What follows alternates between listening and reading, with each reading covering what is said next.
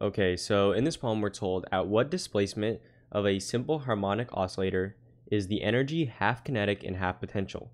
B, what fraction of the total energy of a simple harmonic oscillator is kinetic, and what fraction potential when the displacement is 1/3 the amplitude? So we have two parts here. Let's just go ahead and start with the first part. So for the first part, we're essentially going to be solving for this x value here, right? They say what displacement. So what they're talking about is the x, right? The x always represents how long or how far the spring is displaced from its original spot, right? Is the energy half kinetic and half potential? So what we're basically going to be doing is finding, so you need to know two formulas. One formula is for the total energy, right, stored within the spring, is 1/2 Ka squared, where A is the amplitude of our, right, of our simple harmonic oscillation, right? So that's the amplitude. And then this is the formula for the potential energy, 1/2 Kx squared. So basically the way we're going to do it is by setting them equal. So 1/2 Kx squared is equal to, and then we're going to say 1/2 Ka squared. So let me explain how this works. So we're trying to find when it's half potential and half kinetic. Well, we know it's U plus K equals E, okay? Where E is the total energy, and then U and K are the elastic potential energy and the kinetic energy. So if we can figure out when half of it is potential, then that's the point at which half is potential and half kinetic, right? Because they're the only two things that actually make it up.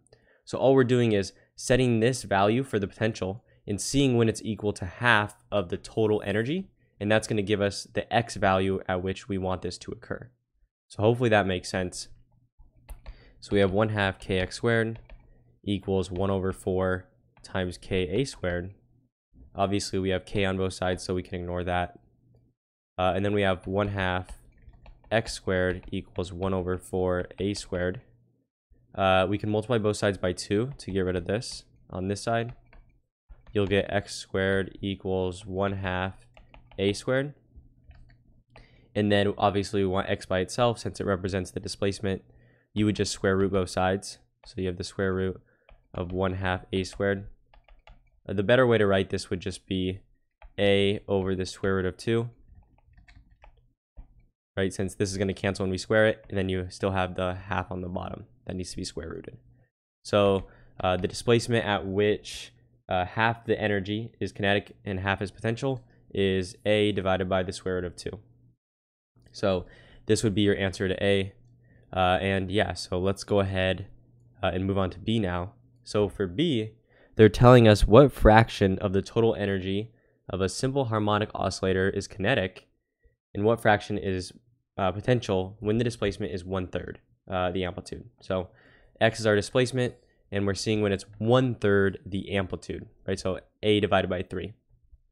And so the way this is going to work is if we can find what fraction is potential energy over the total energy, right? You can call this ET.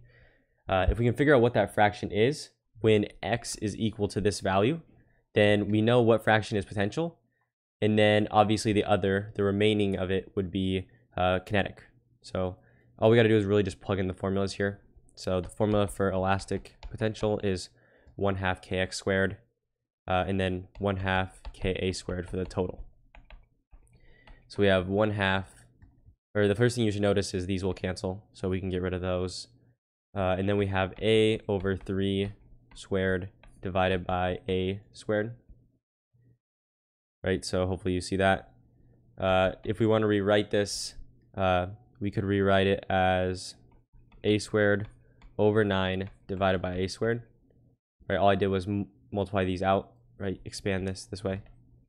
And then you can just rewrite this as A squared divided by 9 times, and then you just copy dot flip. So A squared times 1/A squared, this is equal to 1/9.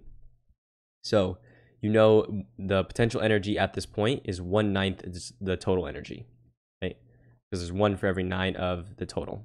So 1/9 is the fraction for the potential. So the fraction of the potential, right? We'll just write U equals 1/9.